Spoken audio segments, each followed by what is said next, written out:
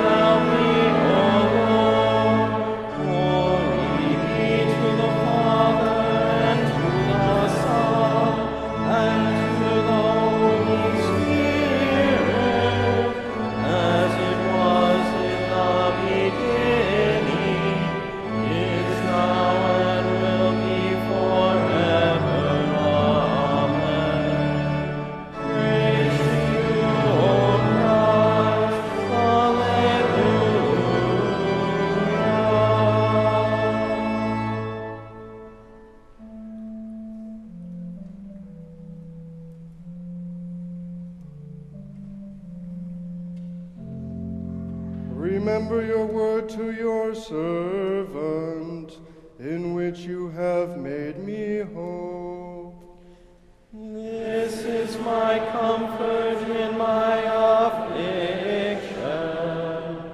that your promise gives me life. The insolent utterly deride me, but I do not turn away from your law. When I think of your just decrees from above, I take comfort, O Lord. Hot indignation seizes me because of the wicked, who forsake your law. Your statutes have been my songs in the house of my sojourning. I remember your name in the night, O Lord, and keep your law. This blessing has fallen to me, that I have kept your precepts. The Lord is my portion. I promise to keep your words. I entreat your favor with all my heart. Be gracious to me according to your promise. When I think on my ways, I turn my feet to your testimonies.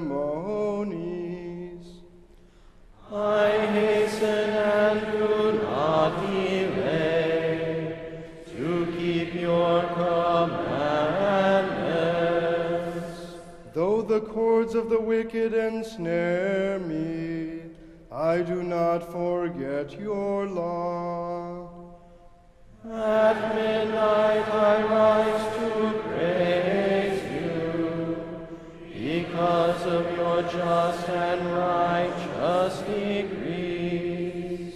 I am a companion of all who fear you, of those who keep your precepts. The earth, O Lord, is full of your steadfast love. Teach me your statutes.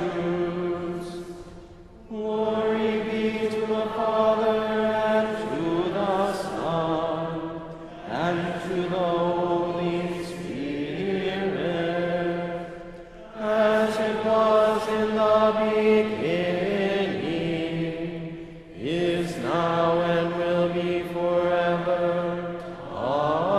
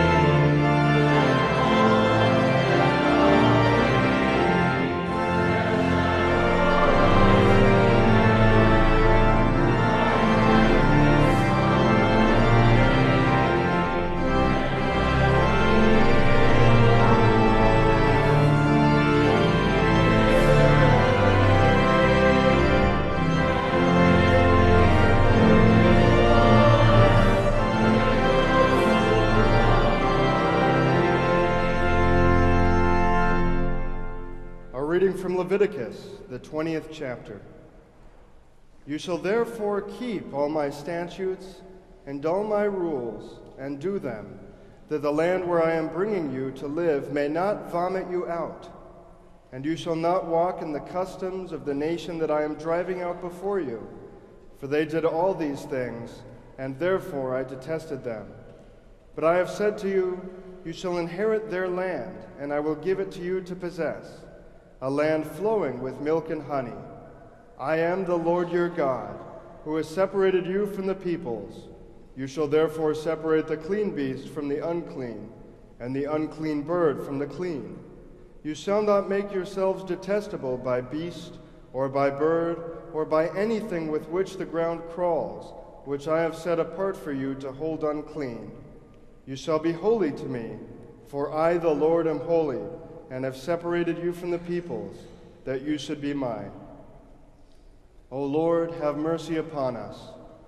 Thanks be to God. A reading from the book of Acts, the 10th chapter.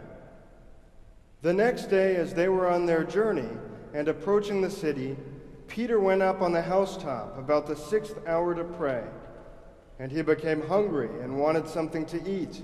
But while they were preparing it, he fell into a trance and saw the heavens opened and something like a great sheet descending, being let down by its four corners upon the earth. In it were all kinds of animals and reptiles and birds of the air. And there came a voice to him, "Rise, Peter, kill and eat." But Peter said, "By no means, Lord, for I have never eaten anything that is common or unclean." And the voice came to him again a second time, "What God has made clean, do not call common." This happened 3 times, and the thing was taken up at once to heaven.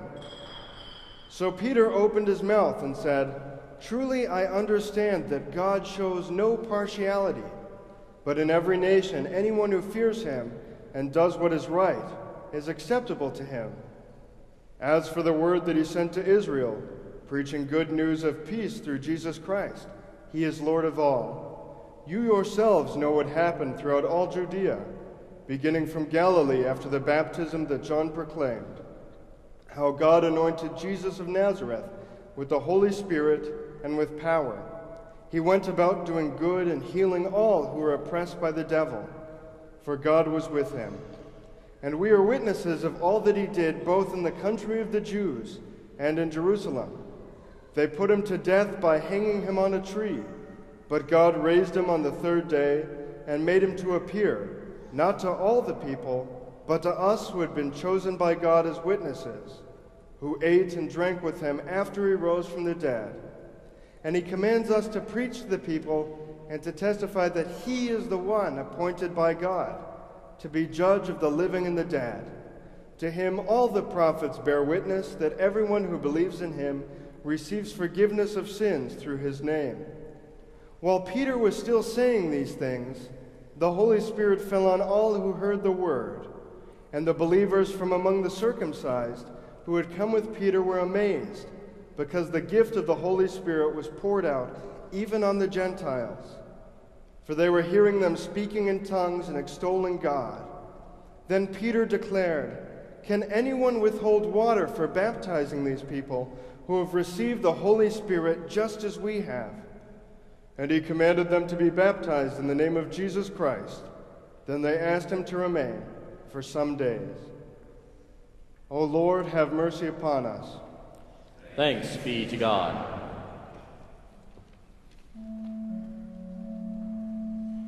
Teach me your way, O Lord, that I may walk in your truth.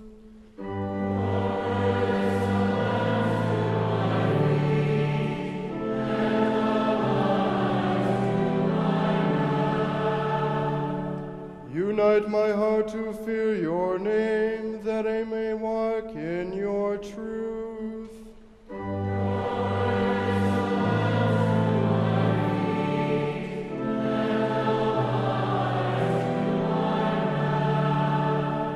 Glory be to the Father, and to the Son, and to the Holy Spirit.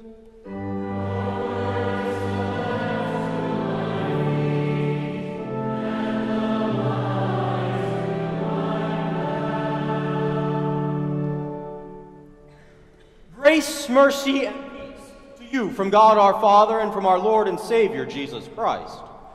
Amen. Sometimes when my son gets out of line and a little unruly, I have to put him in his place. I have to remind him that he is not the head of the household. He does not get to run things. Unfortunately, he cannot choose dinner every night because I simply cannot eat pizza and pancakes every time. I'm sure you love it when your parents do the same thing to you. When they talk down to you, belittle you, and act as though you're just some little child and put you in your place. But sometimes you need to be put there. And so today, I am here to put you in your place. Not as your parents do, but as a pastor. As God puts you in your place. Some of you may not need a whole lot of help to do that. For you yourselves know the 10 Commandments. Most of you, if not all of you, have studied them.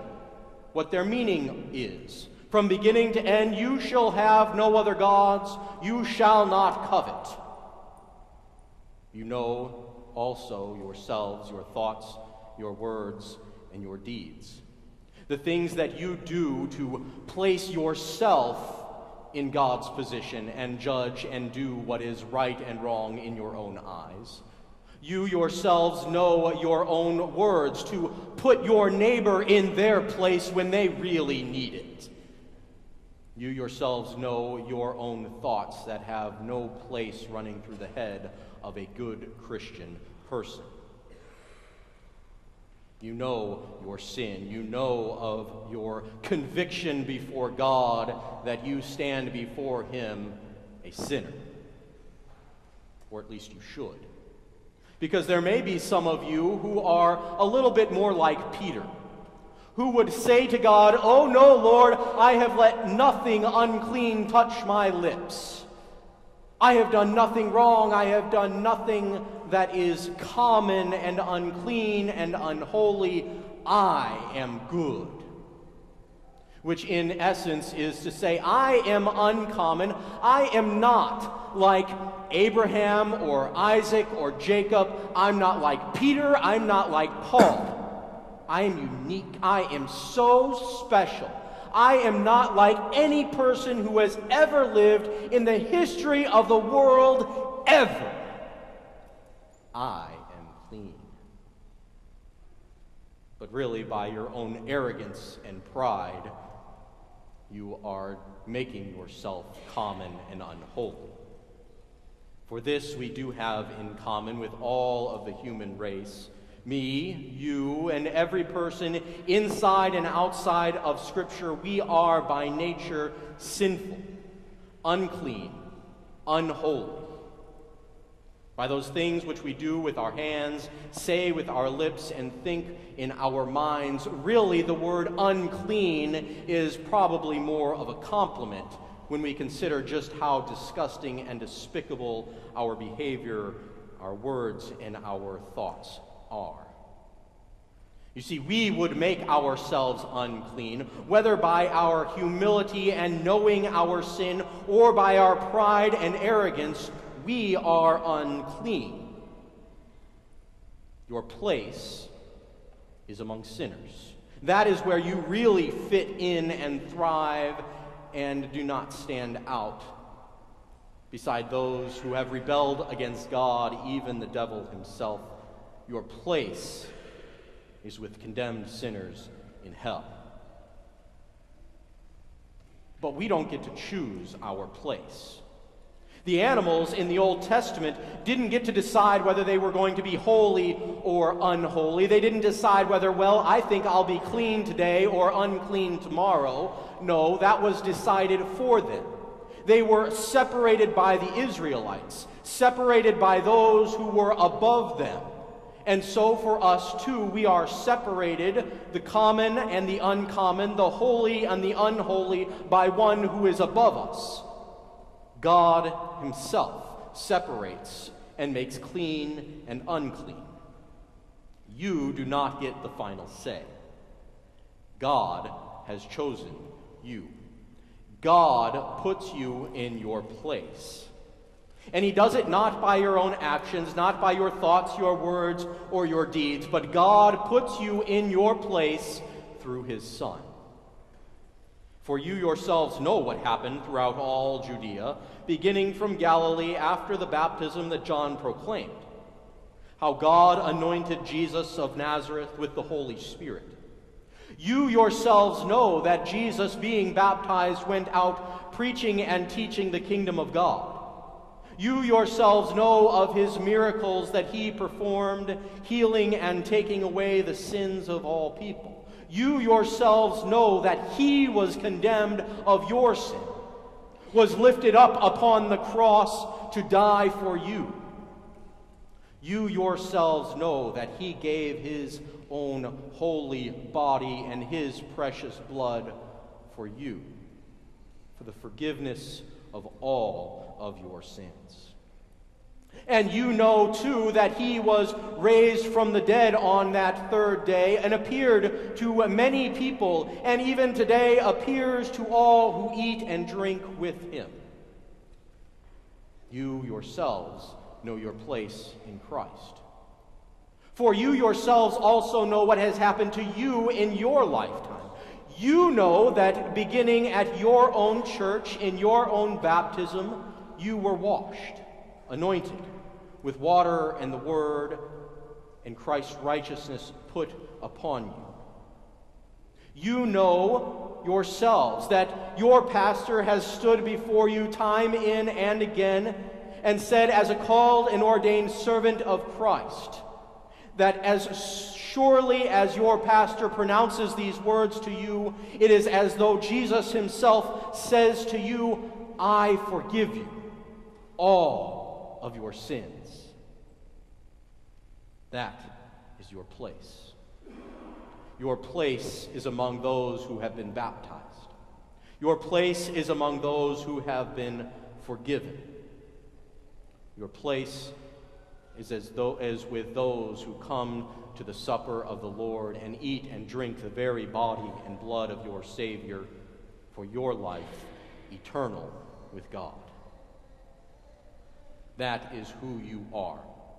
So have nothing to do with that which is unclean and common and unholy. Have nothing to do with that sin that would tempt you, because that is not who you are. You are redeemed. You are baptized. You are a child of God. Your place is to sit and to live with God for all eternity, now and forever, as his very own baptized, forgiven, redeemed, sanctified, holy child. In the name of Jesus, amen.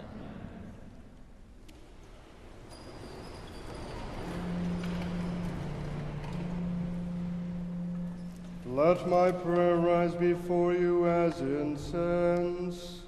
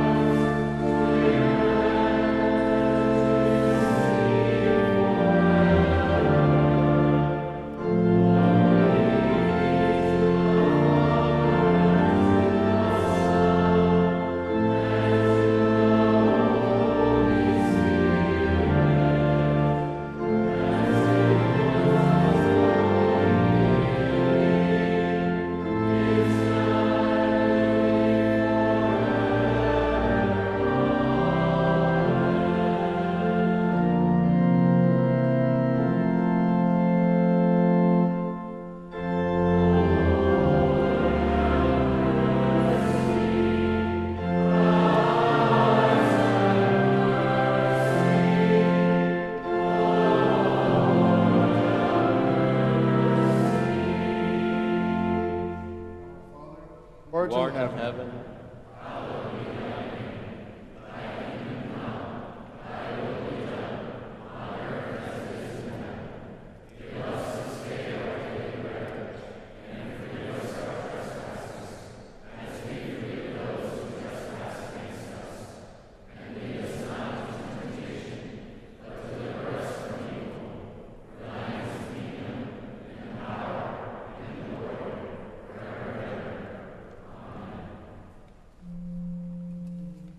The Lord be with you.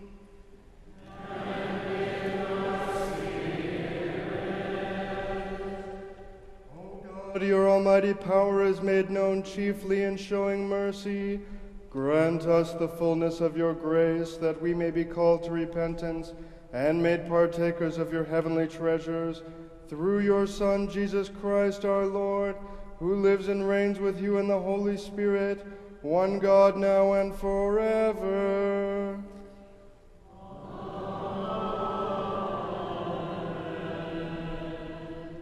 Gracious Father, your Son grew in wisdom and stature and in favor with God and all people. Bless, guide, and govern the children and young people of your church by your Holy Spirit, that they may grow in peace and in the knowledge of your word. Grant that they may serve you well and usefully, developing their talents not for their own sakes, but to your glory and for the welfare of their neighbor. Protect and defend them from all danger and harm, giving your holy angels charge over them, through Jesus Christ our Lord.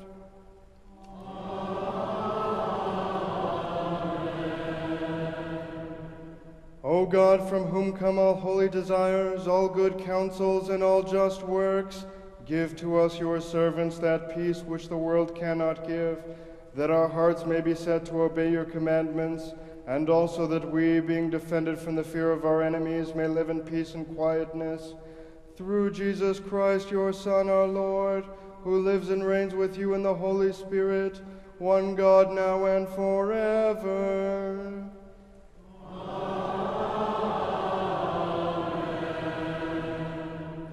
Let us bless the Lord. Thanks be to God.